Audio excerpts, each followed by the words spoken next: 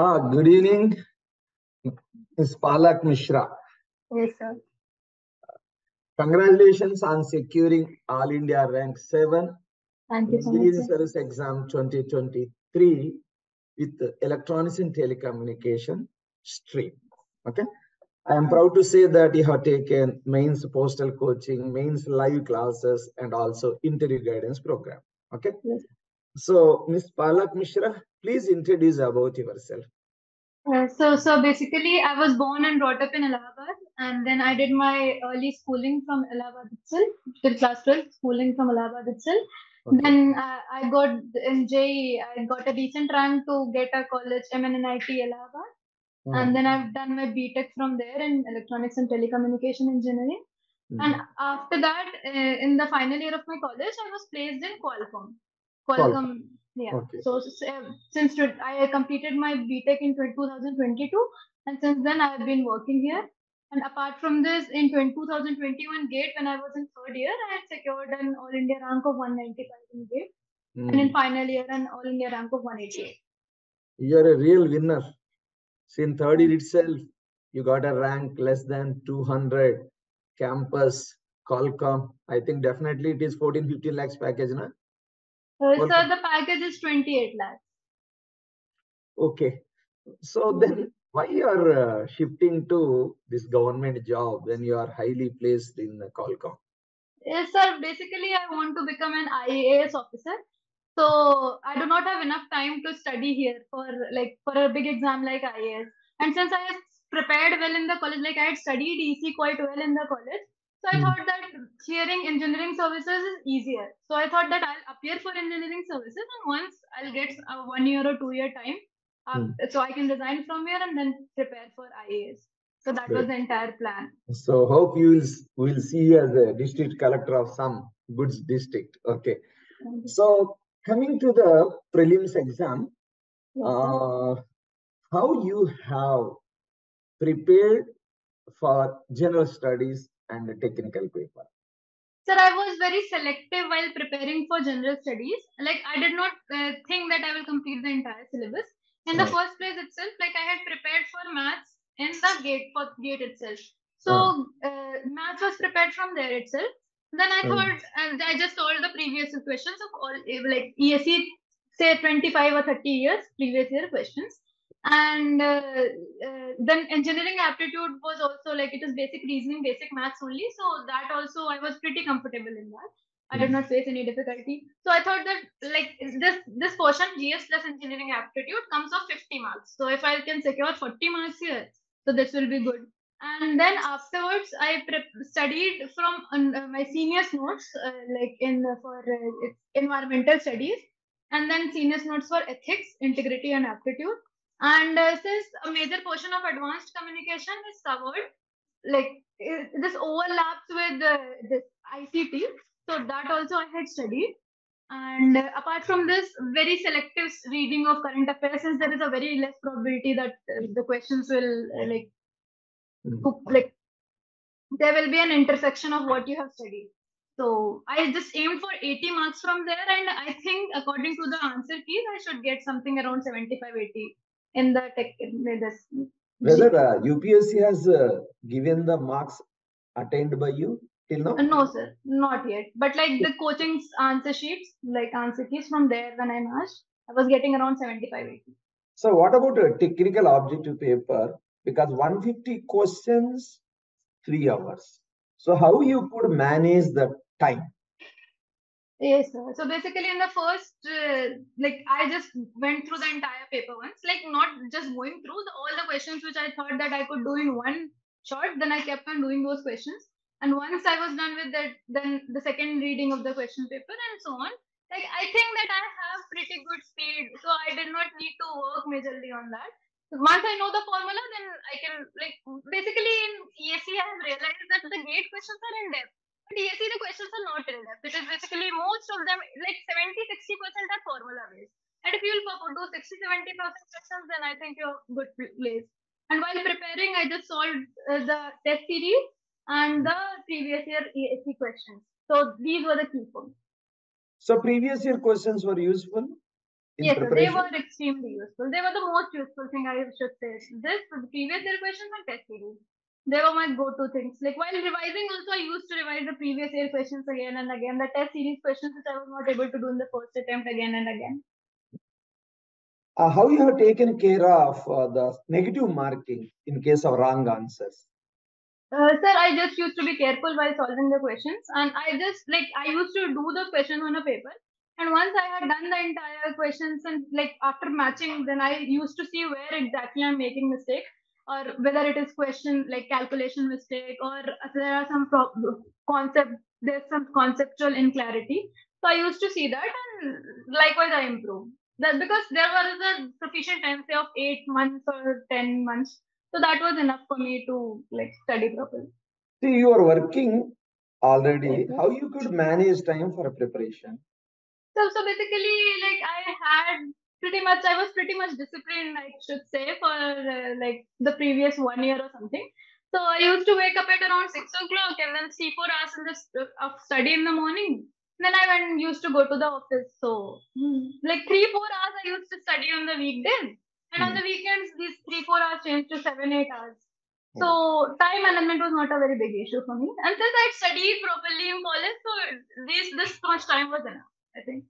So when you started your preparation in the college, second year or third year? No, sir, third year. Like in third year, the companies come for internship. So I got an internship at Colcom. So after that, the lockdown thing was going on. So I was extremely free. I did not have anything to do. So from there itself, I started preparing. Started with the basic subjects like this signal and network, digital, all this. And then I used to solve the previous year questions of GATE initially. And then I shifted to ESE gradually. So from there itself, I started. But then I studied for 3 months, and then I stopped studying for it. I thought that now I should prepare directly for civil services and leave this engineering services. Why should I waste time here? But once I joined the office here, then I realized that I do not have enough time to prepare for civil services in one go.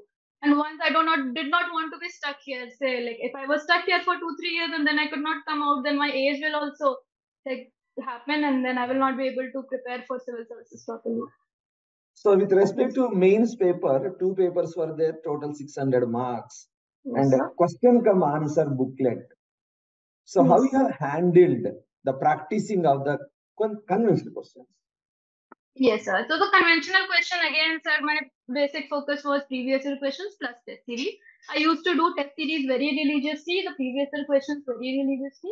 And while once you are writing tests habitually, then you get habituated to writing your answer in the prescribed space that is given. And also, I used to choose the easy questions, which I thought that this I could do in one go.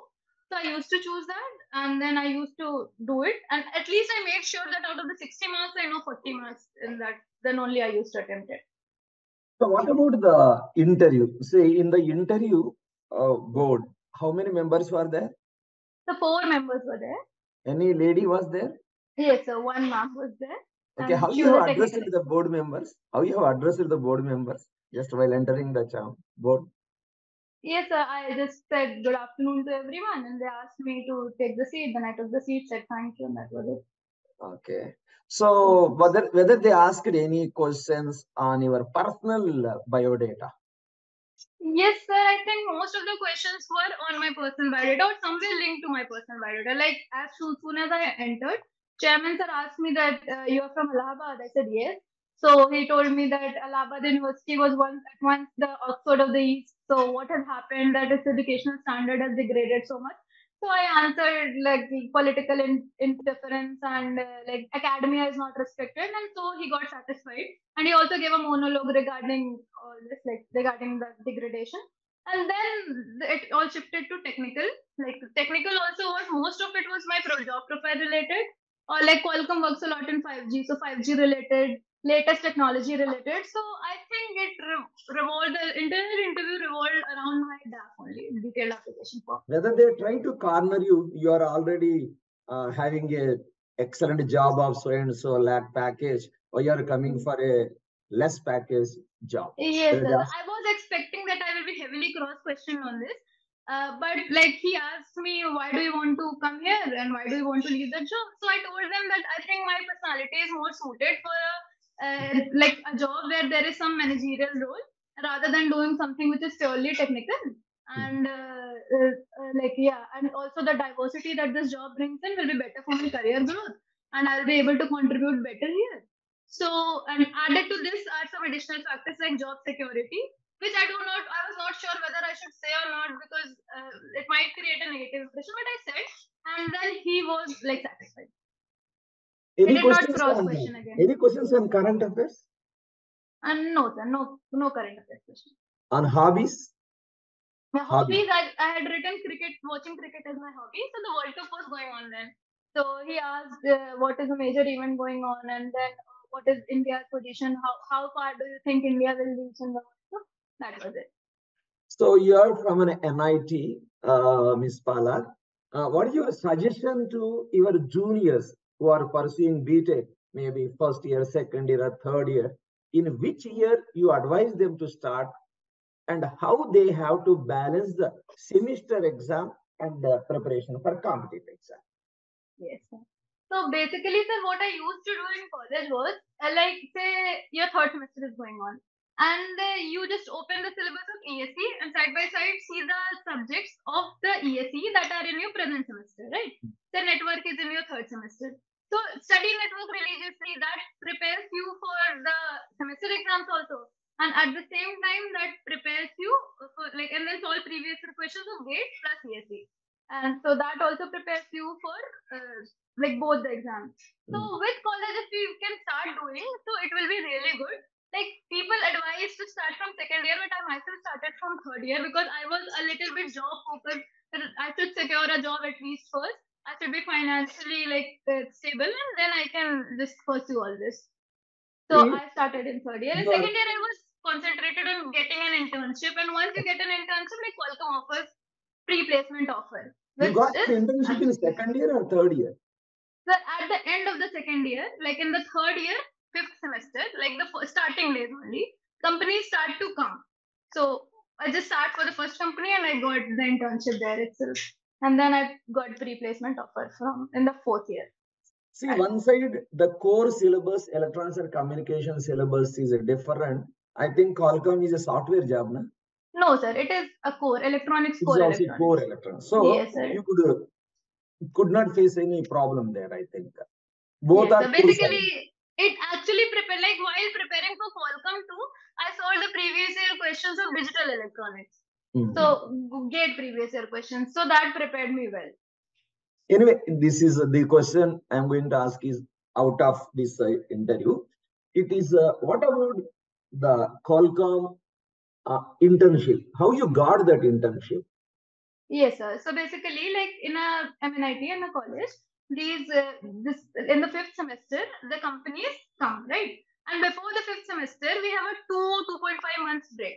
So our seniors advised us what to study for that. So basically, I studied digital electronics properly, and then STA, that is static time analysis properly, and there is a language Verilog hardware description language. So I got acquainted with the basics of Verilog and learned to write basic codes like that of flip flop and etc. And then a few questions from computer programming were there, basic computer programming, C programming.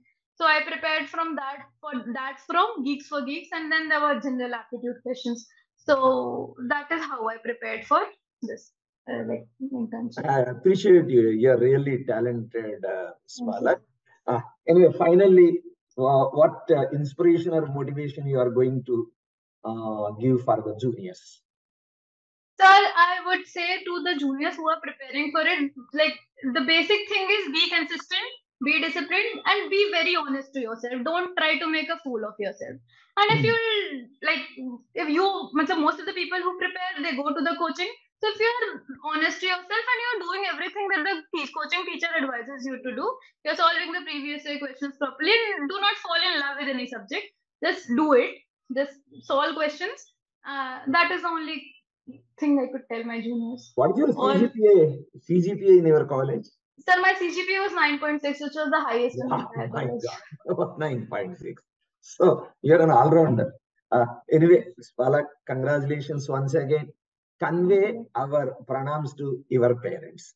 Thank you, Beta. All the best. God bless you. Thank you, sir.